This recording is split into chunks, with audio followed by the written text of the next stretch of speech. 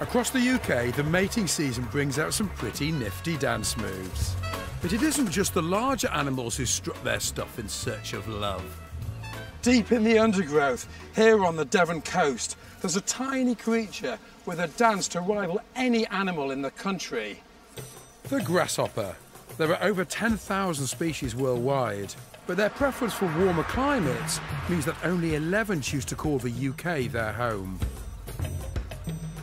Crickets and grasshoppers are some of the most easily identified of all British insects. They've got incredibly strong back legs, able to jump over 20 times their own body length. And even if you're not actually able to see them, you'll certainly be able to hear them. Each species has its own unique set of buzzes, scrapes and chirps. They make their sounds by rubbing their legs against their wings, a technique called stridulation. Today I'm on the search for the Rufous Grasshopper. Their song is the key to finding them, and there is no one better at recognising this serenade than insect expert John Walters. So John, top tips for looking for this rare, specialised grasshopper? Well, it looks pretty similar to, the sort of grasshoppers you'd find in your garden, but this one has some amazing little antennae, which you'll hopefully see in a minute. It likes these sort of beautiful, warm, south-facing limestone grasslands with lots of little sun pockets in. With their distinctive call all around, we split up to try and find some. Most British grasshoppers pursue their mates purely with song, but the Rufous Grasshopper also has an extraordinary dance routine that I'm hoping to see.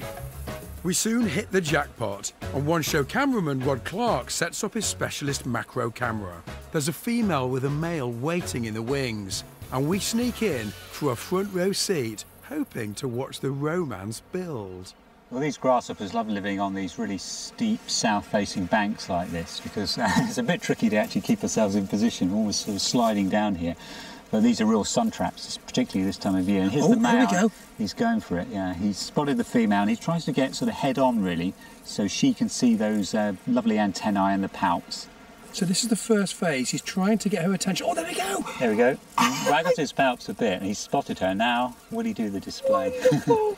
There he goes, straight head on there, antennae down, and now starting the little clockwork motion with the head. I love the way he just ticks his head from side to side. It's gorgeous. Here we go, little waggle of the palps, and there we go. Oh, down with the antennae, flicks them down. And then a little bit of a song, chirping away there. He is working his magic. What a dance.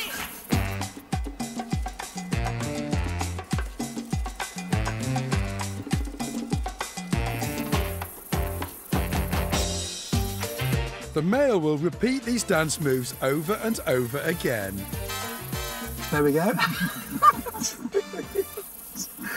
I love it when they waggle those palps. It's just brilliant.